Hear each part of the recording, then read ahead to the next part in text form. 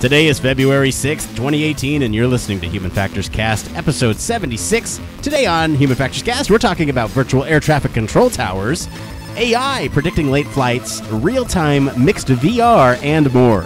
You better think twice about where you take your fitness tracker. Human Factors Cast starts right now.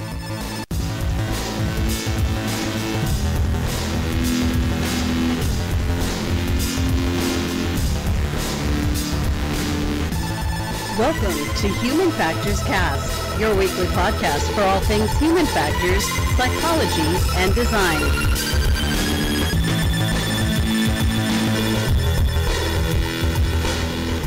You know what, Blake? All things considered, I think I made it through that intro pretty solidly. I gotta say, for like as sick as you sound, that intro was spot on. So our listeners may notice that we are recording a day late. Yesterday, I could not speak. It was nigh impossible. And today, as you can probably tell by listening to the podcast, it's not much better. But I'm going to try to make the best of it. I'm going to try to get through this episode. It's going to be a little shorter. I'm just warning you. We just want to make sure we get something out there so we can talk about it and facilitate the conversation. But in case you're brand new to the show, welcome to another episode of Human Factors Cast. I'm your host, Nick Roome, and joined with me by, as always, I'm sick. It's Mr. Blake Arnsdorff. Oh, man. Well, congrats to everybody for making it to the sick episode of the week. But, man, I'm glad that we're still able to be here. We will keep it short, like Nick said. But, Nick, I'm glad to hear you, glad to have you here, all that kind of good stuff. What has been going on? Okay. I was going to report on the Nintendo Switch last week because I purchased it for my birthday. I finally took the dive, and in the past, I'd been really critical about this thing, right? This if you're unfamiliar, the Nintendo Switch is this gaming console, and the big sort of gimmick, I guess, with it is that you can not only play it on your TV screen, but you can dock the controllers on the sides of it and pick it up out of the dock and play it portably as well. Now, I have a couple points I want to make. This thing is, in the past, some of my criticisms have been it's an ergonomic nightmare. They did not take design into consideration when they wanted to say, you know, if you're playing, the charging port's on the bottom, so you can't charge it and play it at the same time unless you're holding it in your hands, which is uncomfortable to me. Anyway, all that still holds true. But damn it, Blake, Super Mario Odyssey is super fun, so there's that. So, okay, do all those like ergonomic issues and like the docking problems still hold true for you, and you're just having a good like gaming experience? Or since purchasing it and actually getting it in your hands, have you like kind of changed your mind about any of that stuff you didn't like before? You know, okay, so let me tackle a couple things here. So the ergonomic nightmare part of it, yes, it's still an ergonomic nightmare. So let me paint the picture for you, Blake.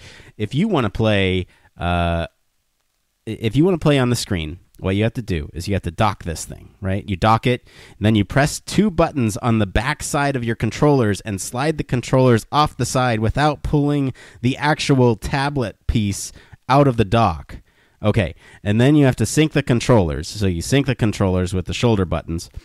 Okay, now that's all well and good. But if you want to play in like a actual controller mode, you have to slide both of these Joy-Cons, they call them, into this sort of this contraption that sort of molds them into a controller as you might be familiar with it. Now, as if that wasn't bad enough, these Joy-Cons, they are cool technology. They are really cool, and they actually feel not bad in my hands. I actually prefer to play with them detached and sort of free roaming. And because I've been sick, I haven't really had a chance to test this yet. But I bought the Switch so that I can play this while I'm in the gym, right? And I can have my hands free walking on the treadmill side, you know, with the controllers at the side. I have not tried it yet because, like I said, I've been sick. But that being said, that's kind of how I like playing right now. There's a lot of moving pieces, man. There's really a lot of moving pieces with this because you got the Joy-Cons, you got the tablet, you got the dock, you got the little controller piece that you can put it into. And if you want to play two-player, yeah, the Joy-Cons, you can use the Joy-Cons as their own little controller. but then you got to slide on this attachment on the top that allows you to press the bumpers on it, and I just don't understand. It's a lot. If you like, I swear, if we go back and listen to the intro you gave about kind of just docking and then moving the controllers and the buttons you had to press, like, it just sounds really complicated. And I've never even like put one in my own hands. I would be hesitant to think that I'd be able to do it all right on the first try, or not like pull the tablet out from the docking station or something if I need to get the controllers off of it. So I think your initial assessment of like the ergonomic problem still definitely holds true just from your experience. Yeah, I definitely got to say though, like, I did not get it right on the first try. I probably broke my Joy-Cons in some capacity from, not clicking the right button and forcing out the Joy-Con. Like, it's just not that intuitive to me. But I mean, that being said, they got some really great games on it, and I gotta say, this is one of my favorite parts, man. I'm gonna be totally honest. When I'm sick, I'm spending a lot of time on the toilet, so I go up to the dock my Joy-Cons, pick the thing up, and I sit on the toilet, and there you go. I'm spending some quality time with my Switch, and I don't have to like wait until I get off the toilet to go play some more. It's pretty great. See, there you go. They should just do a commercial with Nick. I'm telling you. Nintendo. Human Factors Cast right here. They even put that in their marketing. They have some guy on the toilet playing because they know that's how you're going to play. Like, I'm not even making this up. Go look at the Super Bowl ad from last year. They have it. So, anyway. That's epic. What's going on with you, Blake? Oh, man. Okay, so over the weekend, I went on a pretty sick cabin trip with a bunch of friends that I hadn't seen in a very long time. And per usual, we went on a hike that I was not able to do as well. And so now my leg actually won't bend. And this is like related to some IT band problems that I've always kind of had with one of my particular legs. But it's always funny to me, Nick, whenever I get some kind of injury, especially if it has to do with like a foot or a knee or any part of your leg, it's crazy to me how interconnected your body is and how much you depend on both legs to even walk. And I mean, throughout a lot of the Super Bowl ads, there was a lot of ads for some of the athletes that compete in the Winter Olympic Games, and there were some people that either didn't have arms or didn't have legs, and it's just been a crazy thing of me just trying to get around and walk around with only one leg, being unable to bend my knee, and how much that just impacts my day-to-day, much less if I didn't always have the appendage. So it's just been a strange lesson for me in biomechanics for the past couple of days. Man, well, I gotta say, I know those lessons of biomechanics because we talked about it on the show a couple weeks ago with my cat, and yeah, it really is impressive how many moving parts there are to the body, and then what sort of is required to make yourself move. Yeah, like even something simple as trying to, like, let's say, lift a leg that doesn't really want to function right now. Like, it requires so many other muscles that I haven't used on their own.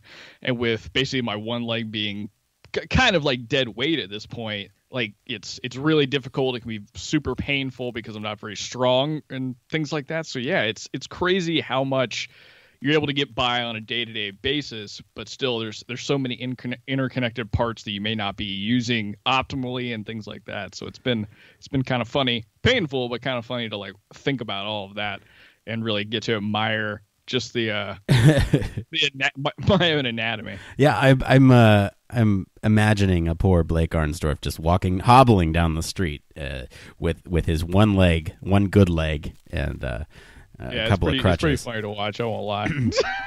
Okay, well, hey, do you want to bump that thing today, or do you want to wait? I meant to ask you. We can wait. Do you want to shout out some of these people for Slack? Yeah, I do. I want to say welcome to our new members in our Slack channel. We got Joe, Mateo, Rachel, Ben, Brittany, and just today we had a couple other ones. We have Joseph and Haley. So welcome, guys, to the Human Factors Cast Slack. We are discussing human factors and non-human factors stuff in there. It's a great conversation place to go and talk with other people in the field. So if you guys want to join up, our listeners, you're more than welcome to. Our link, we put those in the show notes. We have them on our website. I think it's on our Twitter too. You can pretty much find them anywhere, or you can send us an email. We'll send it to you directly because we always want more conversation in there. But I don't know, Blake, did you want to talk about this? Because we'll get into the Strava story a little bit later. Maybe we can pull it in then. Yeah, let's do that. Let's just save it for later. All right. So, well, before we get too ahead of ourselves, let's go ahead and get into Human Factors News. Now, this is the part of the show all about Human Factors News. This is where we talk about everything related to the field of human factors. This could be anything from medical, psychology, AI, VR, automation, whatever it is, as long as it relates to the field of human factors, it is fair game. Blake, what do we got up first this week? All right, so first we're talking a little bit about air traffic control. So in London's cramped city airport, it's actually located in the heart of the city and is undergoing a massive upgrade, including the addition of a new air traffic control tower. To maximize the airport's limited space, that tower is actually being built a total of 80 miles away and relies on 14 high-definition cameras to give remote air traffic control crews a virtual view of the far-off airport. These virtual screens offer some unique advantages like augmented overlays showing radar tags and call signs tagged to each plane as they move across these screens. Further, if the entire system was to fail, the ATC crew can fall back to radar and voice communications, which is what they already use when fog limits some of the visibility. Now, Nick, I did a fair amount of research when I was in grad school about air traffic control and some of the newer interfaces, but I had not realized how many different large airports like this particular one in London actually have these virtual off-location ATC towers. So this is not new. It's not totally a new concept, no. I mean, the article mentions that, but I hadn't really thought of it that way. And when you break it down, it doesn't necessarily need to be on the runway with the aircraft because, like it says in the tail end of that little blurb, I mean, a lot of the backup ways of communicating with airplanes is radar and voice communication anyhow. Yeah, I mean, look, this is kind of like a simplified version of telepresence almost, where you are virtually being teleported to the airport to, be able to see these airplanes taking off and landing, and presumably all the sensor data is coming directly from the airport. So for all intents and purposes, you are there virtually. You are just located 80 miles away. And so I think this is a really cool example of not only a virtual environment, but a complex human factors problem that is accomplished by using one. And to me, this is a cool story only because you don't need to be in the place that the whole telepresence thing, right? You don't need to be in the place for something so critical as this too. I mean, think about these guys in the air traffic control. They are critical to making sure that the safety of the passengers and the pilots are taken into account with all these planes coming in and off these runways. And what happens, I don't know, where these guys park. I'm sure they have some sort of dedicated spot, but not having to deal with the traffic to get to the airport, to deal with all that. Can you imagine what would happen if one of these guys are late? I mean, I'd imagine there's some sort of handover, but even so, this just gives it one more. This is one more reason why it for me, I don't know, it should be located off-site. Yeah, it's kind of interesting looking back now at just some of the graphics from the actual article, and I don't know why I didn't really think of this. It's totally feasible for I would think most air traffic control towers to be located off-site because so much of the work is done through the radar scope or through basically the UI that you give an ATC to make changes for planes, whether it's handoffs or changing their altitude. They're looking at a screen that's not at all like looking at the runway or any of that kind of stuff. So I think it just makes a whole lot of sense. In fact, I'm not even as sure because I'm assuming what it's meaning by it's augmenting overlays from like the radar and putting call sign tags on airplanes is maybe if you're watching takeoff or landing, or if you can see terminal airplanes, it's actually, I guess, showing you those call signs. But typically, I don't know if you would even really need to see like what these high def cameras are actually showing. Right. I think it's just more of a sense of presence. So, I mean, it feels like they're there. I don't know. Yeah, because you bring up a good point. Yeah, do they need to see all this because they do have all this sensor data?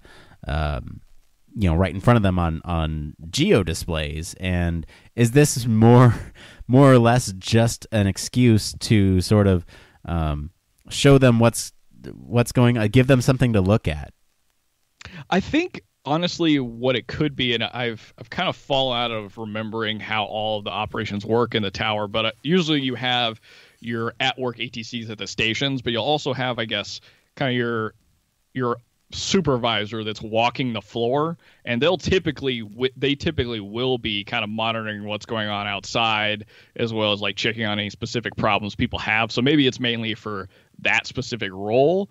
But I think as far as just a straight up ATC, you're usually not going to have too many instances where you're going to be, like kind of like with a plane, you're not going to be looking visually to figure out what's going on. You're going to be going by your instruments, or these geo displays. Yeah, and another thing that could be potentially in the future is if they have these cameras. I see on this video that they have some sort of overlays.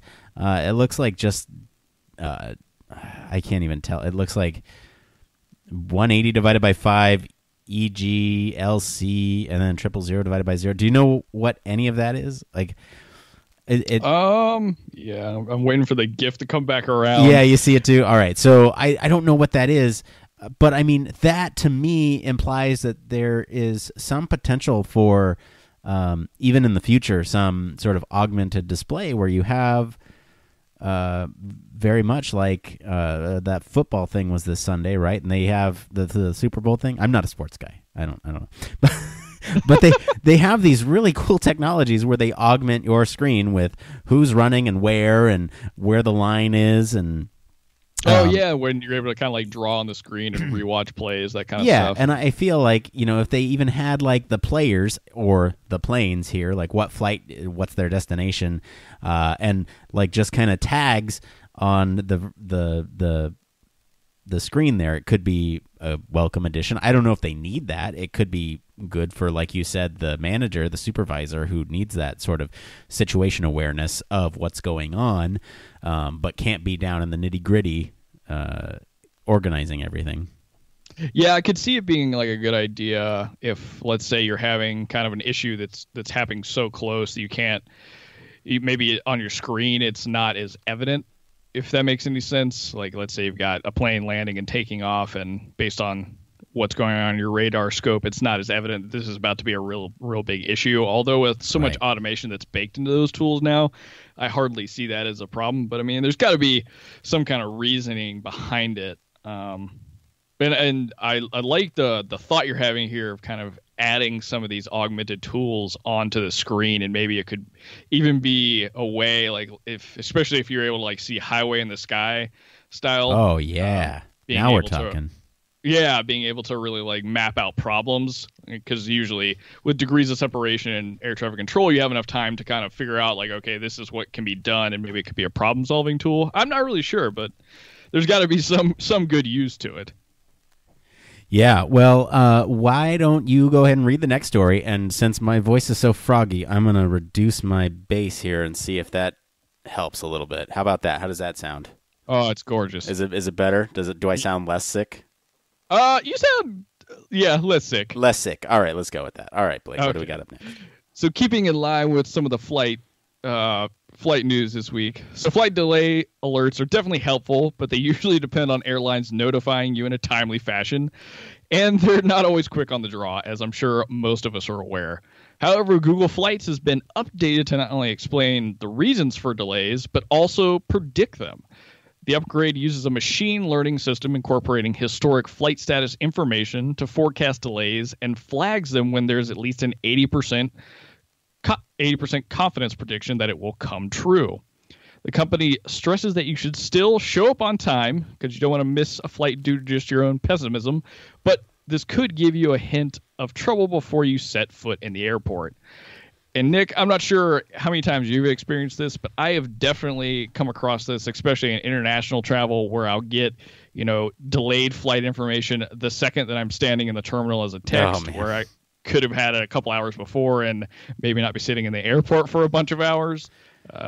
So this is a really cool addition, but I'm so impressed by the idea that it's drawing on historical data to like give you a much better confidence interval for, okay, we might have a flight delay based on these issues we've seen in the past. I just think that's mind blowing. Yeah, I mean, it's really impressive with what AI is accomplishing now. And in fact, it's scary in some cases. But I mean, this is another example of how this is going to AI is going to improve the way that we sort of interact with these apps and these alerts that we sort of set up on our mobile devices. And you're absolutely right. I mean, I've been in that situation before where I'm like, oh, well, my flight just kept getting pushed and pushed and pushed and pushed because of weather, and it ended up to the point where I had to wait 24 hours to get on a flight. So if I had something like this that said, hey, you know what, it's probably just not going to happen at all. Like all these flights that you are potentially thinking about are not going to happen. It's such a weird sort of area, though, because you have to think about it from the standpoint of you don't want to misinform the person who is looking at your app. You don't want to say it has an 80% likelihood of being canceled. Well, you know what? If it's that high, like what is your threshold? For you, Blake, I'm asking you personally, like what would your threshold be if you looked at this app and it said, hey, your flight has an 80% chance of being canceled? What's that number for you where you would just say, all right, well, I'm just going to stay home and rebook it tomorrow or rebook it later? Yeah, man, that's a really tough one because I don't know that I would stay home unless I knew, like, I got some notice that said it was going to be canceled. Because the problem is even if this thing is 80% right, if you get to the airport and it takes off, you're losing money. Yeah. For a flight that you've already booked. And because this isn't necessarily interacting with specific airlines, like, kind of in tandem, like Google informing them like, hey, based on what we're seeing here, you're likely going to have to cancel this flight. It's more of like in a third party position. I would still be the guy at the airport, no matter what Google is telling me, trying to tell the person at the front desk, like, hey, I'm pretty sure this flight's going to be canceled. Can I go ahead and book another one? But yeah, I honestly think I would probably still be there because I wouldn't want to lose out on the cash I'd spent. How about you, Nick? Yeah, see, that's me too. I would show up, and if it's canceled, it's canceled, and I go home or rebook for another time. But like, I'm trying to understand. With that being said, are there people out there who will look at this and this 80% confidence rating and be okay? Well, yeah, I'm just not gonna. I'm gonna book it with another time or something. Like, is there that person out there who just wants to mitigate their chances of getting delayed? And what if not? I mean, I can imagine some people out there would, but for the vast majority, I would imagine are like us, Blake, where we show up and we're just our little sheeps, and we get to the airport, and if it's delayed, then we rebook, and if not, then great. But what kind of value does this type of thing offer to people like us, where we are? I don't know. Does it like prepare? Like, because in my mind, it prepares me mentally for, okay, yeah, this might get delayed, but on the off chance it doesn't, great. And I kind of think one place this might help is over time, because, as this data grows and there's more historic flight information, the more accurate it would likely get. And if it was potentially able to give you this kind of reading farther out to where, let's say I got a notification from Google Flight that this flight might be delayed enough ahead of time that if I canceled it and booked another one, I could still get some amount of refund back based on airline policies. I could see it being useful then. Once it has enough information kind of within its own database to make decisions off of. I think it already has that, man. It has like years of flight data. I agree that as time goes on, they'll only get more accurate. But they have all the weather data. They have all the flight data. They have cancellation. They have what other things do they have that are events that are happening in a city? Like, they have a lot of data that they can tie together for this thing. And I don't doubt that, and especially since they're using AI for this, I don't doubt that it'll get better and better. It's just, what does it provide to us? Like, I don't know. Yeah, besides the frustration that, oh man, my flight's going to be delayed or canceled. The only thing I can think of that can kind of justify this is, well, I'm going to mentally prepare now in my head. And kind of that anticipation of, this is probably going to get canceled, so here are the steps that I have to go through. And maybe if it offered, like, here's steps that you have to go through to get a new flight, like, talk to this person or click a button and we'll reschedule for you. Like, that might be a useful tool, but just the raw stat alone, this flight is probably going to get canceled. I don't know, man. Well, again, you're bringing it into a better point, I think, is that this could be integrated into, like, let's say, like a United system or their application, something like that, to work in tandem with actual airlines to potentially help them, have solutions to, okay, looks like we're potentially gonna have to cancel this flight or have enough forethought, and then, hooking together, like, okay, so you're likely to have this flight canceled. Here's some extra options for you. So I think it's down the road to really see the benefit. But for right now, it's like, yeah, okay, I can mentally prepare that I'm not going to get on this flight and try and make plans for otherwise. But I agree with you. I really don't know what it does for, like, the you and me's of the world, as far as the guys who would still be there at the airport regardless of the 80% confidence interval. I am curious, though, if anyone's listening who would look at an 80% confidence that this flight's going to get canceled and rebook. I want to hear from you. Like, what kind of thing is going through your head in that mind? Like, or do you just not want to put up with the even chance of it? I don't know. Write us, humanfactorscast@gmail.com. Join us on our Slack. We want to hear from you. Okay, Blake, well, why don't we get into our next story here? All right. So what if you could look down and see your actual arms and legs inside of VR, or look at other real-world people or objects as if you weren't wearing a headset? Well, the team at Imverse spent the last 5 years building this kind of incredible technology at the Swiss Federal Institute of Tech, and now its real-time mixed reality engine is ready for public demos, debuting at the Sundance Film Festival this year. So Imverse's tech has the power to make VR seem much more believable and easy to adjust, which is critical as the industry tries to grow headset ownership among mainstream buyers. So, Nick, we've often talked about this kind of problem with VR headsets, right? So you're very immersed in what's going on inside the headset, but let's say your phone rings. How does that interaction really go? Are you lifting up the headset?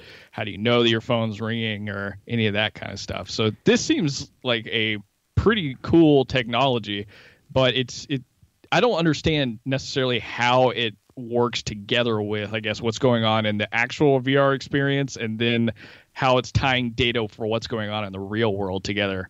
Sure. So I think that's a little bit further down the line here, but I think what they're doing, this looks really bad. Let me just say that. This looks really bad, but I'm glad that somebody's working on this, because this is a problem that I don't think a lot of people actually think of, right? So when you're in a VR environment, and you look down at your avatar, sometimes you have an avatar, sometimes you don't. Sometimes it's just air below you, and it's really kind of disorienting that you're this disembodied head that's floating around this space. And even when there is an avatar, it's not a one-for-one mapping with your body. And that's also disorienting, right? So I'm thinking, think about the example of, like, Eve Valkyrie, the VR space shooter game, right? You're in a cockpit. You look down, and you see this really athletic built pilot's body that is probably not most of us, right? Or a male's body if you're female, or a female's body if you're male. It's just something that doesn't match up to who you are physically. So that's one extra layer of disbelief that you have to sort of get over if you want to believe that you're in this virtual environment. And another piece is that when you map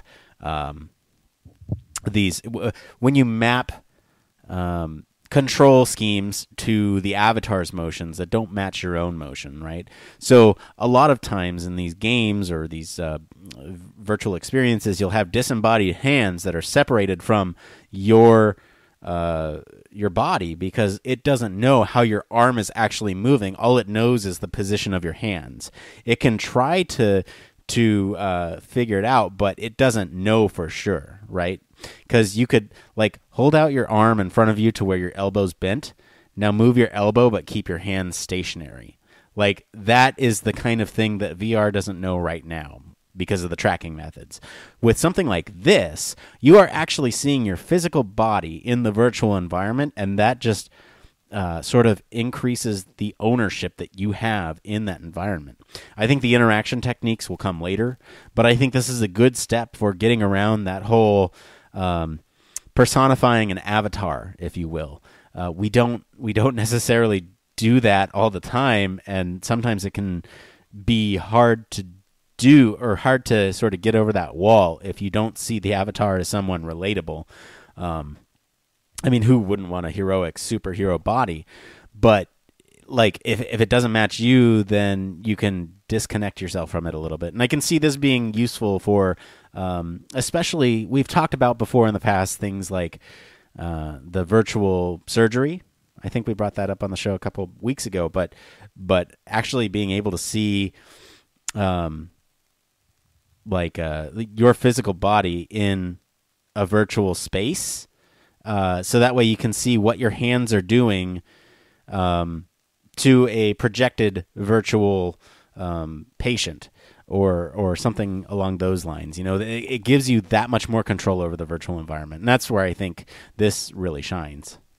Yeah, most definitely. And I think too, they mentioned in the article basically what Imverse calls Live Maker, but it's kind of like a Photoshop for VR. And I think this is a great application for that. In this case, they really only show basically the controller in your hand that you're manipulating your environment with, or that you're using the set of like Photoshop like tools with, but at least giving you almost kind of some pencil you can look at while you're drawing. It's not exactly the same concept you're talking about of creating a more immersive experience by showing them an avatar that's much more mapped to them. But I feel like there is a lot to be said for the idea of having virtual tools in jobs like architecture or even like UI and UX design in the office, like being able to really create these virtual worlds and what those tools look like to build them using a headset and an actual like pair of controllers is a really cool idea. Yeah, I agree. I mean, it'll be cool to see where this technology goes for sure. I'm excited by it, even though like I don't want to. I started this off by saying this looks bad. It looks bad in the rendering sense, not in the like, oh my God, this is a piece of technology that is happening sense, because that part of it is really cool.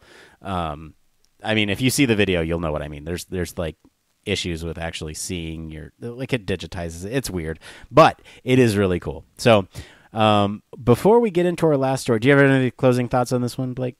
I don't, Nick. You broke it down really well for everybody. Okay, well, before we move on to our next story, our last story of the week, I just want to thank all of our friends over at Engadget, TechCrunch, Gizmodo for all of our stories this week. If you guys want to follow along, we post those in our social media and in our Slack as we find them. So go ahead and join us on Slack and get the head start on our new stories of the week. What do we got up next, Blake? This one's a big one. Yeah, this one is a big one. We got a lot of interaction in our Slack about it, so it'll be fun to talk about. So, smartphones, app, Strava, and Fitbits are used worldwide to track how far people's exercise, such as running, go. So, researchers recently discovered that in an anonymized data dump released by Strava last year, that it accidentally revealed sensitive locations, including U.S. military bases around the world. Oops. The user data was released in November as a 2017 heat map showing over 1 billion activities, including 13 trillion GPS data points. That includes where and how fast people went for a jog, for instance. And if you look closely, something like airfields in Somalia that may house American Special Forces suddenly light up like Christmas trees. It's a great reminder that virtually every single technology company has an enormous trove of data that can be used in a myriad of ways, even if they're not intended this way. So, Nick, this one really kind of blew me away because I never thought that based off of, just some anonymized data dump, and I'm sure people at Strava felt the same way, that they were going to reveal so much information about just where people were in the world. Yeah, I don't even know where to start for this. So let me just kind of recap what you said here in that basically what they had was this heat map, and it was a heat map of user data tagged with geolocation. Now, the problem with this is that when you have a whole lot of nothing, right, like in Somalia, where you have a whole lot of space where there shouldn't be people, and you see it light up like a Christmas tree, then that would indicate to somebody that there are people there that are uploading data to this service, and that is how now all these air bases and military bases are being found. And it's not like the U.S. military is completely oblivious to this. I mean, before you go into secret and top secret spaces, you have to remove all digital devices, right? You have to remove your Fitbits. You have to remove your cell phones. You have to, anything that has some sort of connection, USB devices, you have to remove everything. So it's not like they're not being careful. It's just that outside of secret spaces, it's not something that you really think about. And this has huge implications for governmental policy and procedure. Will we now start to see where you can't take your Fitbit with you or anything that transmits data with you while you're on deployment, or while you're visiting one of these bases that you don't want to sort of relay information about? So there is that problem too, and but more importantly, I don't know if it's more important. Like there's just so much stuff with this, right? Like I don't even know where to start. So that's one thing. And that's a really big one too, because I mean, it's tough, right? Because you don't, even if somebody being deployed, it might be one of the things that you kind of enjoy, being able to understand, like how long did I jog, how much exercise did I get throughout the day. But I mean, the danger here is it basically is calculating distance that you are walking or how far you've gone from a specific point. So it could put you in real danger, depending on if somebody was to, I mean, this is from like an anonymized data dump, right? Well, what if, since this information is available, people start trying to hack Strava's infrastructure? And then you get into real sketchy kind of places then. Sure.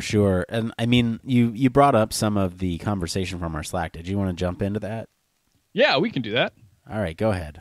Let me hop on up there.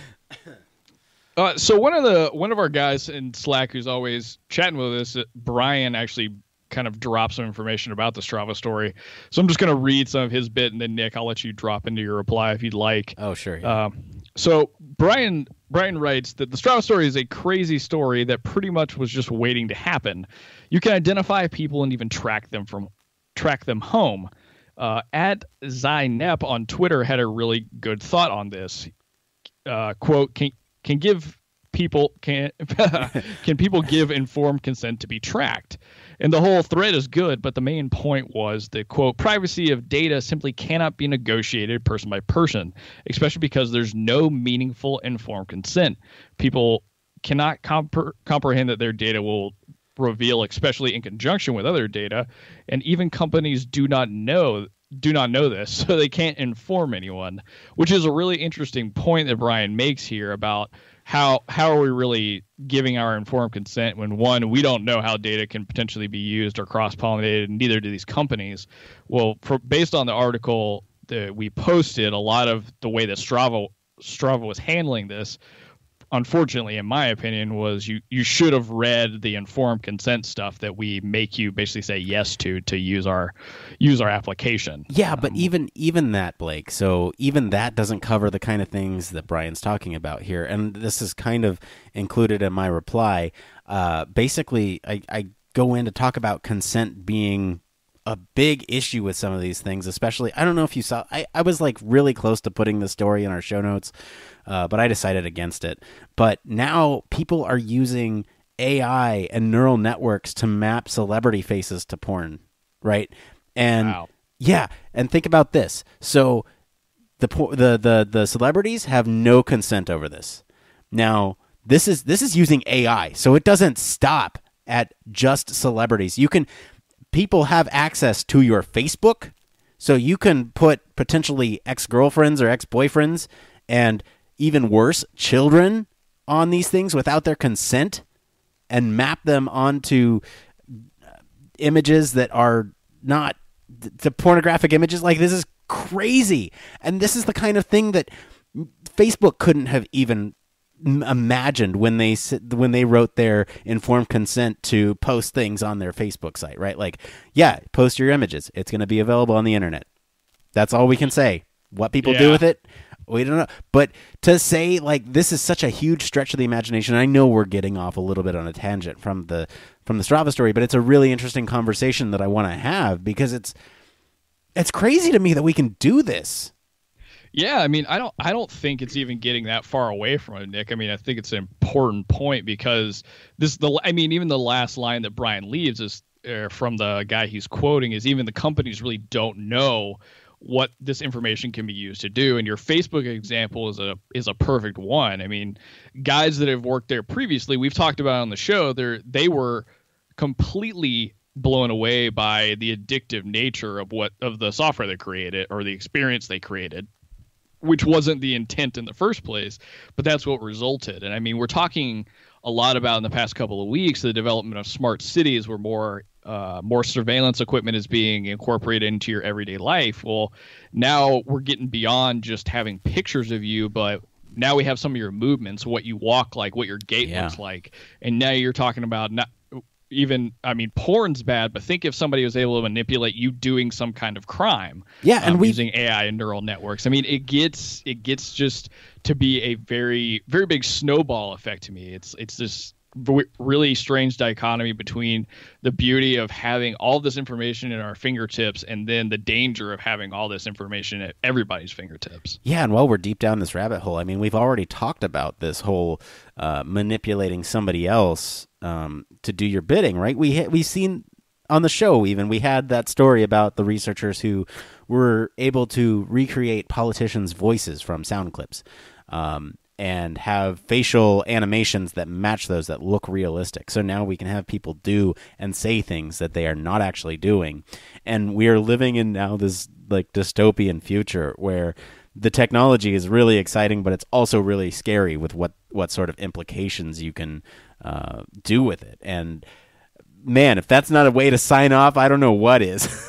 Yeah, I know. I wrapped it up with a bummer, and I didn't even realize it because I didn't know where we would go with it. But yeah, it's definitely be careful where you take your Fitbit, kids. Yeah, that's the moral of the story.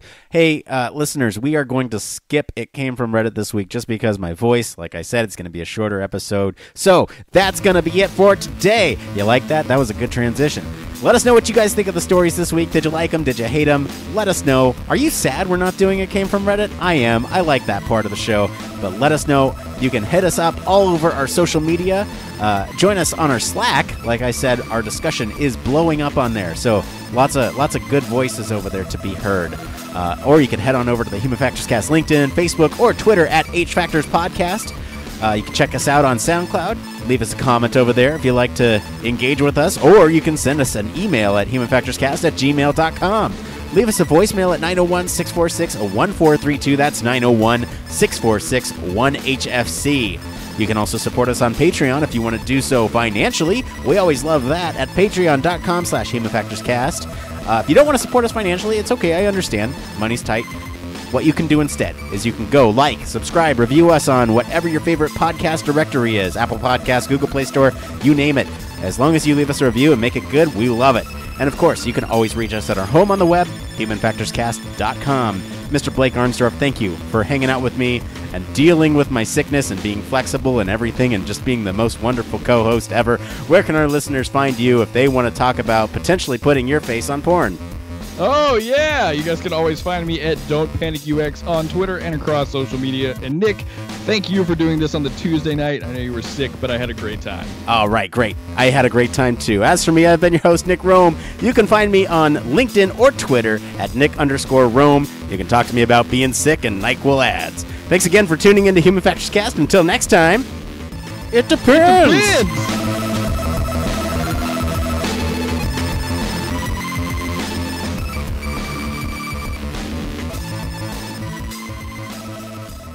Where's my NyQuil?